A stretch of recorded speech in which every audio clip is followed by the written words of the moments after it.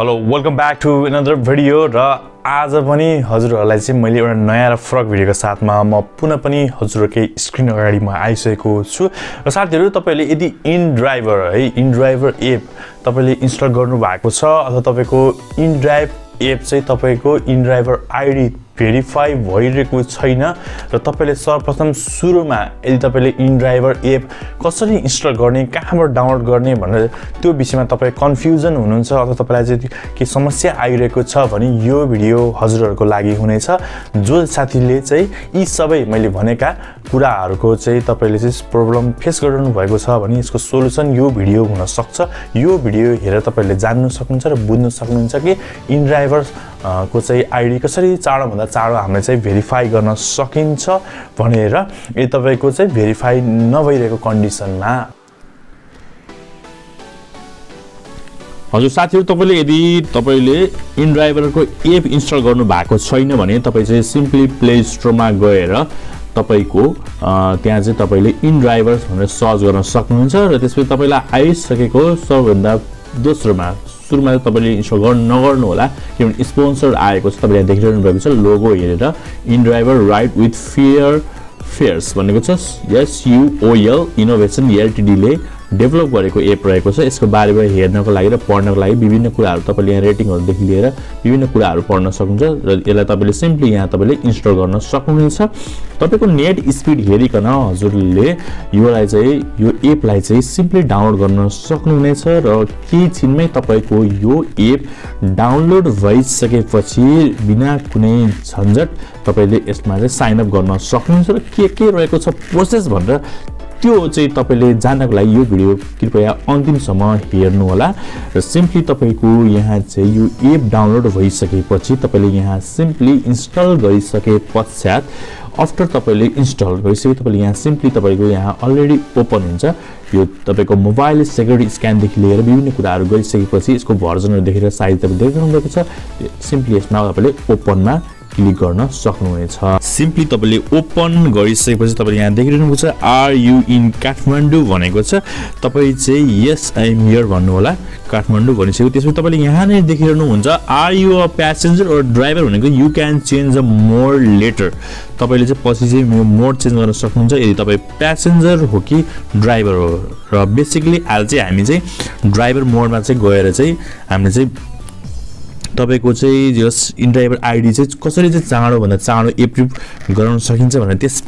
त्यस विषयमा आज हामी कुराकानी गर्न गइरहेको छौं र सिम्पली तपाईले यहाँ ड्राइभरमा क्लिक गर्नु होला र त्यसपछि तपाईको आफ्नो यहाँ फर्स्ट नेम राख्नु होला है तपाईले आफ्नो फर्स्ट नेम राख्नु होला मैले चाहिँ आफ्नो फर्स्ट नेम राख्न चाहन्छु त्यसपछि तपाईले फर्स्ट नेम राखेपछि तपाईले यहाँ नेक्स्ट गर्नु होला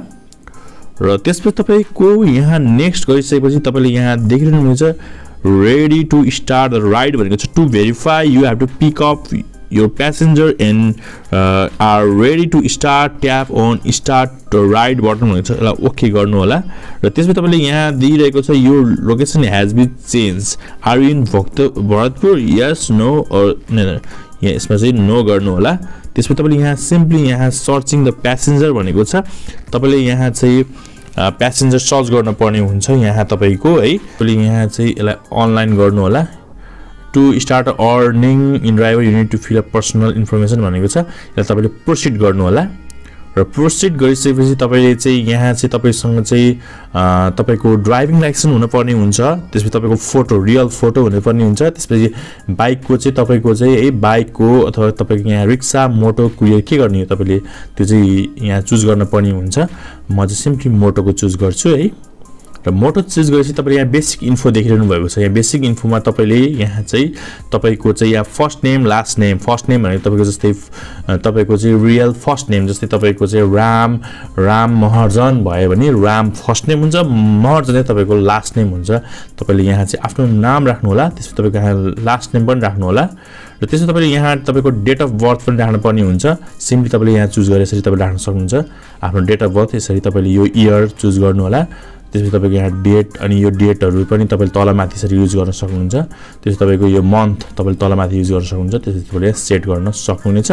र इमेल चाहिँ तपाईको अप्सनल रहेको छ तपाईले यहाँ आफ्नो इमेल आईडी चाहिँ राख्नु होला त्यसपछि तपाईले यहाँ सिम्पली राखिसकेपछि तपाईले यहाँ फोटो पनि एड गर्नुपर्ने हुन्छ आफ्नो फोटो तपाईले यहाँ clearly visible face without sunglasses है चस्मा नलाएको हुनुपर्छ जस तपाईको फेस चाहिँ क्लियर देखिनुपर्छ अनि good lighting and without filter हुनुपर्छ भनेको छ तपाईले चाहिँ एकदम ध्यान दिनुपर्ने कुराहरु चाहिँ यहाँ रहेको छ तपाईले यहाँ एड फोटोमा गर्नु होला र त्यसपछि तपाईले एड मा फोटोमा अलो इनड्राइभर to take a picture and record video भनेको छ अलो व्हाइल युजिङ द एप भनेर यसमा तपाईले जान सक्नुहुनेछ र त्यसपछि तपाईले यहाँ चाहिँ सिलेक्ट सोर्स तपाईले रियलमा फोटो पनि खिच्न सक्नुहुन्छ त्यसैले तपाईले मिडिया पिकरबाट तपाईको फोटो कहाँ राखेको त्यो पनि युज गर्न सक्नुहुन्छ अथवा मिडिया फाइल म्यानेजर कहाँ राख्नु त्यो पनि युज गर्न सक्नुहुन्छ म सिम्पली मिडिया पिकरमा गएर तपाईको चाहिँ फोटो यहाँ युज गर्न चाहन्छु र त्यसपछि तपाईले फोटोलाई क्लिक गरेपछि तपाईले यसलाई एक्सेप्ट गर्नु होला र त्यसपछि तपाईको यहाँ चाहिँ फोटो चाहिँ यसले लिन्छ यसले लिसपछि त्यसपछि यहाँ तपाईले फोटो लिइसकेपछि तपाईले यहाँ नेक्स्ट गर्नु होला र नेक्स्ट गरिसकेपछि तपाईलाई यहाँ चाहिँ तपाईको चाहिँ ड्राइभिङ लाइसेन्स तपाईले यहाँ राख्न पर्ने हुन्छ हजुर साथै तपाईले यहाँ चाहिँ ड्राइभिङ लाइसेन्स नम्बर राख्न पर्ने हुन्छ यदि तपाईको रसिद छ त्यो जुन हुन्छ नि पिंक कलरको त्यो छ भने नागरिकताको चाहिँ अगाडिको भाग र चाहिँ त्यसपछि साथसाथै तपाईको चाहिँ त्यो रसिदको चाहिँ पिंकको अगाडि भाग फर्स्टमा राख्नु होला र त्यसपछि ब्याकमा चाहिँ तपाईको चाहिँ नागरिकताको चाहिँ पछाडीको भाग तपाईले यहाँ राख्न पर्ने हुन्छ र त्यसपछि तपाईले चाहिँ मैले चाहिँ यहाँ ड्राइभिङ लाइसेन्स नम्बर राख्न चाहन्छु तपाईहरुले पनि नागरिकताको अगाडिको भाग र त्यसपछि यो जुन हाम्रो रसिदको अगाडि भाग राख्नु होला मैले देखाएको हिसाबले चाहिँ तपाईहरुलाई चाहिँ यसरी चाहिँ युज गर्न सक्नुहुन्छ र डन गरिसकेपछि तपाईले यहाँ चाहिँ आफ्नो चाहिँ त्यसै आईडी कन्फर्मेसन देखि लिएर तपाईले यहाँ चाहिँ bring the driver licence in front of you and take a photo example भनेको छ the photo should clearly show the face भनेको छ driving licence the photo must be taken in good light भनेको छ तपाईको फोटोलाई चाहिँ यसरी राखेर तपाईले सिम्पली तपाईले चाहिँ फोटो एड गर्न पर्ने हुन्छ यसरी त्यसपछि यो तपाईको फोटो भइसक्यो तपाईले यहाँ डन गर्न पर्ने हुन्छ तपाईले चाहिँ आफ्नो चाहिँ लाइसेन्स अथवा तपाईले रसिदसँग चाहिँ यसरी फोटो खिच्न पर्ने हुन्छ र त्यसपछि तपाईले भेहिकल इन्फो पनि तपाईले यहाँ राख्न पर्ने हुन्छ भेहिकल इन्फो भन्नाले तपाईले के बुझ्न पर्ने हुन्छ भन्दाखेरि तपाईको चाहिँ नम्बर प्लेट देखिने हिसाबले तपाईको ट्रान्सपोर्ट भनेको छ यहाँ त्यसपछि तपाईको चाहिँ बिल बुकको पनि तपाईको 2-3 पेज बिल बुक है त्यसपछि ट्रान्सपोर्ट तपाईले यहाँ चाहिँ बाइकको चाहिँ फोटो खिच्न पर्ने हुन्छ है तपाईले मोटर बाइकको ताफे कुन चाहिँ हो मोडल सबै चुज गरेर तपाईले सिम्पली गरेर त्यसपछि यहाँ तपाईले नम्बर प्लेट पनि राख्न पर्ने हुन्छ बाइकको नम्बर प्लेट तपाईले यहाँ आफ्नो राख्नु होला इंग्लिशमा लेख्नु होला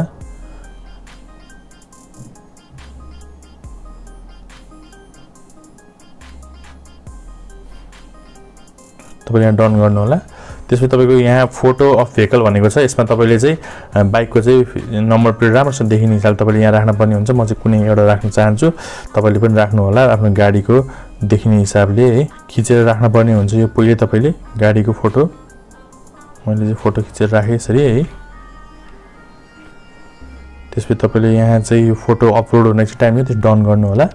र त्यसपछि तपाईको यहाँ चाहिँ बिल बुकको पनि यहाँ राख्न पर्ने हुन्छ बिल बुकको चाहिँ 2 र 3 पेज र 9th पेज तपाईले यहाँ राख्न पर्ने हुन्छ मैले चाहिँ स्याम्पलको रूपले कुनै एउटा राख्दिने छु तपाईहरुले चाहिँ आफ्नो राख्नु होला है त्यसपछि तपाईले यो चाहिँ बिल बुकको पेज राख्न पर्ने हुन्छ त्यसपछि तपाईले यहाँ 2 र 3 पेज त्यसपछि 9 नम्बरको पेज तपाईले यहाँ फोटो खिचेर राख्नु होला यदि फोटो खिच्नु भएन भने तपाईसँग छ भने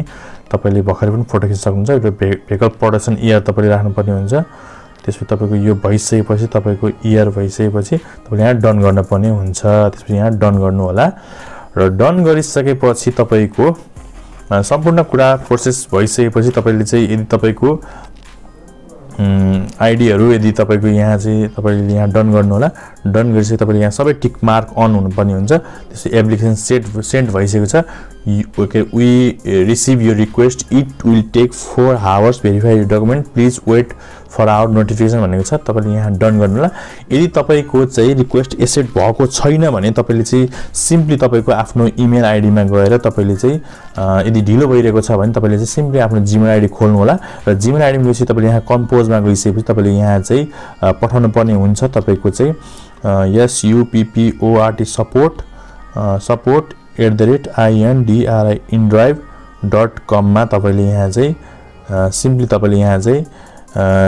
फर भेरिफिकेसन भनेर लेख्नु होला भेरिफिकेसन आईडी इनड्राइभर आईडी भन्नु होला त्यसपछि यहाँ चाहिँ तपाईले कम्पोज मेलमा डियर अल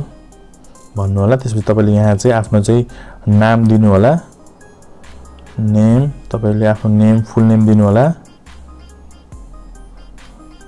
त्यसपछि तपाईको मोबाइल नम्बर दिनु होला हैन, मोबाइल नम्बर दिनु होला। मोबाइल नम्बर चाहिँ तपाईको चाहिँ कन्ट्री कोड छ, जस्तै तपाईको हाम्रो 977 छ, 97798 तपाईको आफ्नो नम्बर दिनु होला है। त्यसपछि तपाईको यहाँ त्यसपछि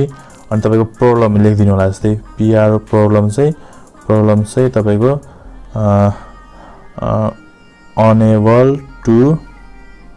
verify inDriver ID please do need फुल भनेर तपाईले यहाँ चाहिँ गएर तपाईले सिम्पली यहाँ सेन्ड गरिदिनु होला है। सबै कुरा राखिसकेपछि त्यो तपाईको सेन्ड भइसकेपछि तपाईको छिटो भन्दा छिटो तपाईले चाहिँ आफ्नो चाहिँ inDriver ID चाहिँ तपाईले चाहिँ यहाँ चाहिँ